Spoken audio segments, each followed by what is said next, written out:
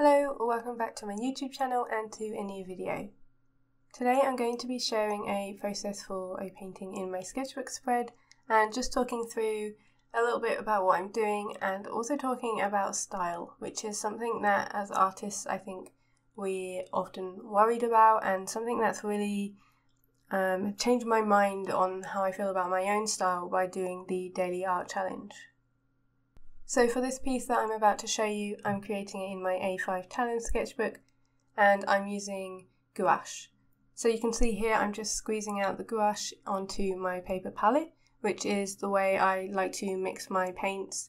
I prefer using paper palettes compared to ceramic or plastic palettes, and I really like using them because I can continually re-wet the gouache and then I can reuse the paper once it's done because I tear them off and use them as collage pieces in my work. So if you've seen my work before, you'll know that I do tend to use gouache in a way that's quite different to a lot of artists that use gouache because it is such a opaque medium, and a lot of people, when they first use gouache, they do use it quite thickly, and I definitely was like this as well. And I always was frustrated because I really wanted to get that really clean block of colour, and it was really hard. Like I found myself not mixing enough paint, not mixing the right quantities, and then if I mix, say, a light pink and then I use that as a background and run out, I won't be able to match it completely, and you could always see when where my marks were, instead of having that really clean gouache look in the style that I wanted. So like Sibylline, for example, who always gets that perfect crispness. I always struggled with that. So the way I use gouache now is in this sort of more watercolour way, I suppose, because I add a lot of water. And I've just found that this suits my style a lot better, and I tend to put down a wash first and then I'll go in with my details, and that's just how I find works best for me. So the page that I'm doing here are quite a few different views, and these are all views that I found from Mapcrunch. So I use Mapcrunch a lot in my work, especially for my daily art challenge, and Mapcrunch is basically a random Google Maps generator. You can set it to go anywhere in the world, or you can set it for specific countries. And for this one it took me to Croatia, which isn't a place that I've ever drawn before, but I was really taken by the place that it took me to. I really liked the landscape, and I thought it would be a really nice way to expand my usual panel pages in my spread and try something different. So I do draw views like this quite a lot in my sketchbook, of like getting one place and then spinning the view around and then drawing the different views that way, but I usually put them into panels in my sketchbook, whereas for this one I took them out of the panels. You can see I haven't got like the lines around my sketches or anything, and I haven't sketched first, I'm just putting the paint on straight away. And it was really interesting working in this way. You can see that I kind of started in an odd place. I usually start sort of top left corner, but I've started bottom left, and I've moved it onto the second page as well, so it's kind of a bit more dynamic rather than keeping it just on the left hand page. You can see I've gone over the spine there, and it just really made it feel a bit looser than my panel pages. They're always quite controlled because they are in the panels, and working this way made it feel really loose, and I think it really added to the page, and overall I'm really pleased with how this spread turned out, and I was really happy that I recorded it so I can show you it here. So this does feel in a different style for me. I think I was definitely influenced by Santi Sales, who I'll link down below, and I'll pop some of his work up on screen now. But you can see he has a really lovely painterly style, and I love his travel illustrations, and you can definitely see that I was influenced by him here. And that leads me on to the subject I want to talk about more in today's video, which is style. So at the very beginning of this challenge, and all of the years leading up to this, I've really struggled with my style. It always feels like something that you need to have as an artist, and it was always something that I've been striving for, and I've had people say to me, I can tell it's yours, this is all your style, and before the daily art challenge I just couldn't see it. And it wasn't until 2 or 3 months ago that I feel like I was really coming to my own and could actually see my style. So I've been doing the daily art challenge, I think, for like 10 months now, and it wasn't really until 8 months through that I could start seeing what other people were seeing. And I think as artists, we're always trying to do better. We're never at the point in our art journey where we want to be. And so I think that links with style, because we've got an idea in our head of what we want to be, maybe not in terms of what our style will look like, but in terms of our confidence and how we're approaching the artwork. And I find it really interesting because I feel like I do have a style now, but I can change it. So one of the things I was always striving for was a style that was consistent, because that's what I thought I needed on social media to do well. And since doing my daily art challenge, my audience has grown massively. But again, that took about 6 months to get to that point, and I feel like it is on an upward climb now. But at the beginning, it was quite stagnant. So again, that did take a while. But I always thought that was what was holding me back. And especially more so when I was doing my daily art, because I was just doing loads of random things. I didn't stick to the same topic. I didn't stick to the same mediums or the same sketchbook or anything like that. And I always thought that because my feed wasn't very cohesive, it wasn't the same style or techniques, that people weren't interested in what I was doing. And obviously that's not true. Because my audience has grown now, I know that it wasn't actually true. But that was the reasoning I was telling myself as to why I wasn't growing.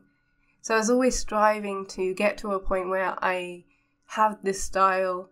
And I don't know if I thought that I would have to draw in that way like all the time, but I got to a point, because I was creating every single day for so long, that I realised that that just wasn't going to bring me joy. And what I love about art and the artwork that I create, and how I've managed to keep up my momentum with the daily art challenge, is that I can change things up and I can draw whatever I want in the style that I want, and it's still me. It still has my style there, and it's going to be me because I'm the one that's creating it. All of it's done by my own hands, and even if I change the way that I'm applying paint, it's still my work. And I think as artists, we sort of have to accept that in ourselves. I think if someone had told me that a year ago, I would have just been like, yeah, I know that. And I kind of just was like that when people said, I can tell it's your style, I can still tell it's you, because I didn't see it. And I think that's the most important thing. So I feel like I've really come to a point in my art journey where I'm really happy with the work that I create, a lot more than I ever used to be. At the beginning of the daily art challenge, I was really frustrated. There was a lot of art that I was creating that I was really unhappy with, and I didn't love it. But the whole point of the daily art challenge was to just keep going, to try new things. And even if I didn't like it, it didn't matter, because I was moving on so quickly. The next day, I was doing something else anyway. And so I think daily art challenges are really great for that.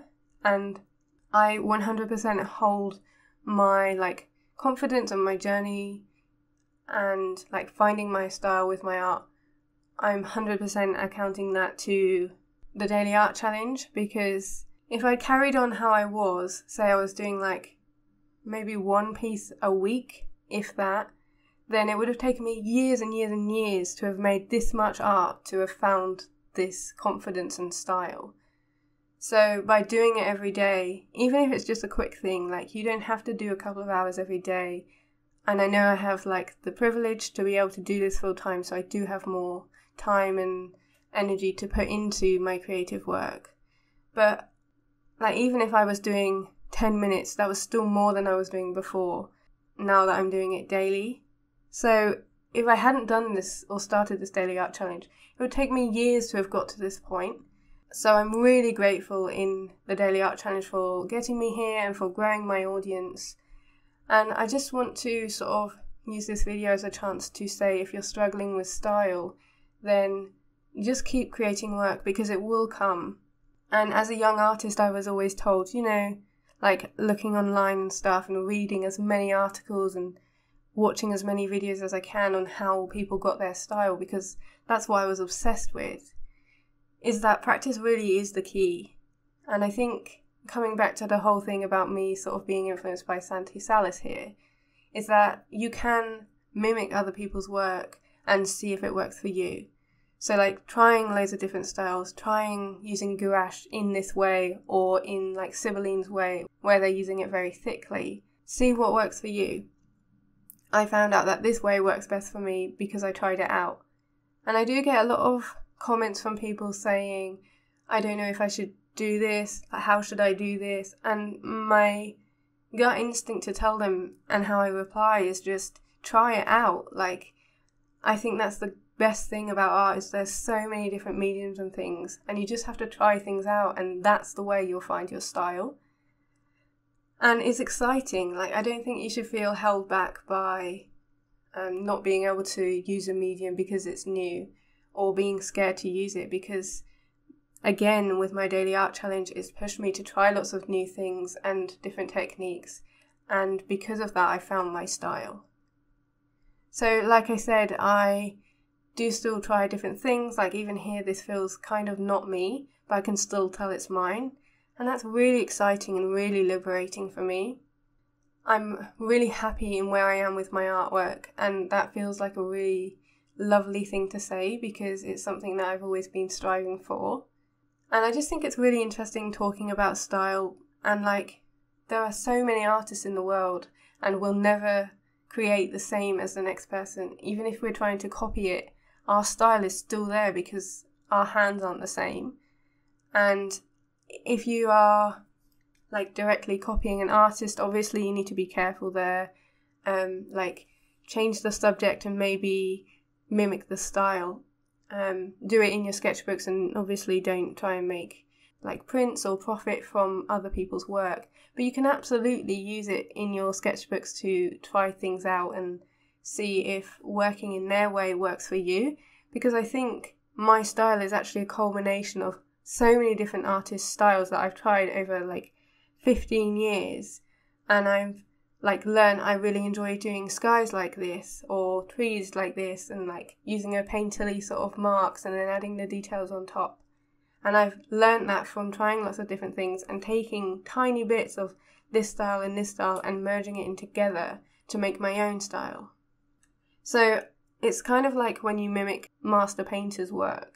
When, like in GCSE art, you're told to copy how they're painting. It's a similar sort of way. You're learning from them about what they're doing and whether you like it. And I think that's what style is. I think it really is just a bit of everything that you've liked. And say with buildings, I found out this is how I like to draw windows. So I do it now because I know I love the way that it looks. And so I'll do that in every piece that I'll do from now on until I want to try something different and see if that works better. So I know this is quite a rambly video, but it's just something that I feel really passionate about, and I hope that was interesting to hear, and I'd really love to hear your thoughts about style down in the comments, because I know something that I was obsessed with as a young artist, and like I see a lot of people struggle with. So I'd love to open up the comments and have some discussions down below. And I also really hope you enjoyed watching this whilst listening to my ramble. I'm really pleased with how this one turned out. It was definitely still something that I could learn from, because it is stepping out of my comfort zone in terms of the panel spreads and things. So I think as artists we should be continually growing and trying new things. And if you are on the fence about doing a daily art challenge, then I definitely recommend it. I get a huge amount of messages about it, about people being scared and wanting to do it but not knowing how. And I could do a whole other video about it, but definitely make it work for you, and I recommend it 100%. So I do hope you enjoyed this video. Thank you so much for watching, and I will see you next Sunday with a new one. Have a lovely week, and I will see you later.